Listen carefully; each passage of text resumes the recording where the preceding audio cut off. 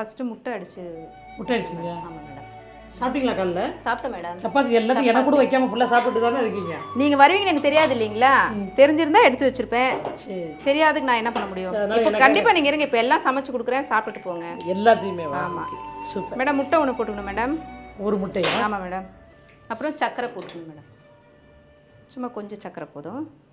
எவ்வளவு முட்டைக்கு எவ்வளவு சக்கரை போடலாம்? இப்போ இந்த மாவுக்கு ஒரு முட்டை போதும் மேடம். ஓகே. சுகர் ஒரு 2 ஸ்பூன். சுகர் ஒரு 3 ஸ்பூன் போடுங்க.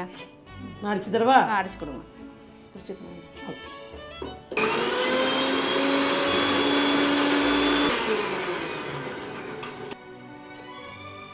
போதும் மேடம். போதும். இப்போ ஃபர்ஸ்ட் மைதா மாவு எடுத்துக்கணும். கட்டி இல்லாம கரைச்சிக்கணும் இல்லையா?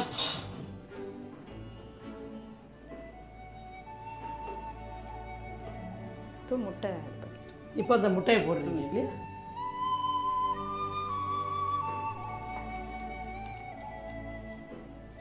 முட்டையும் சர்க்கரையும் அடிச்சிருக்கோம்.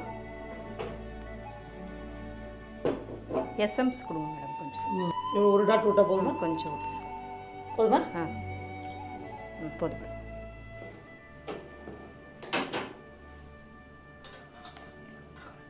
தோசை மாவு பதத்துக்கு நீர் தோசை மாவு மாதிரி. ஆமாம் இல்லையா? இந்த தோசை மாவு பதத்துக்கு கரைச்சி வச்சுட்டா போதும். ஓகே. இந்த கன்சிஸ்டன்சி ரெடி. அவ்வளோதான். சூப்பர். மோனிகா மாவு வந்துட்டு இப்போ ரெடி ஆயிடுச்சு. ஆமாம் மேடம். இப்போ நீங்கள் அடுப்பு பற்ற வச்சு சட்டி காய. ஆமாம் மேடம். சூப்பர். பற்ற வைக்கிட்டுங்களா? பற்ற வைக்க.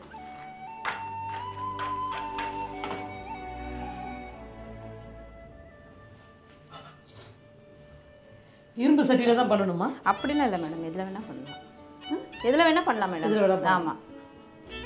ஜென்ரலாக இது தவி மாதிரி கூட யூஸ் பண்ணுவாங்க. ஏன்னா நம்ம அப்படியே டிப் பண்ணி வைப்போம் இல்லையா? இல்லை இல்லை அப்படி நான் இதில் தான் எடுத்துக்கிறது. என்ன காஞ்சிருச்சு? என்ன காஞ்சிருச்சு மேடம். கலக்கவா? கலக்குங்க.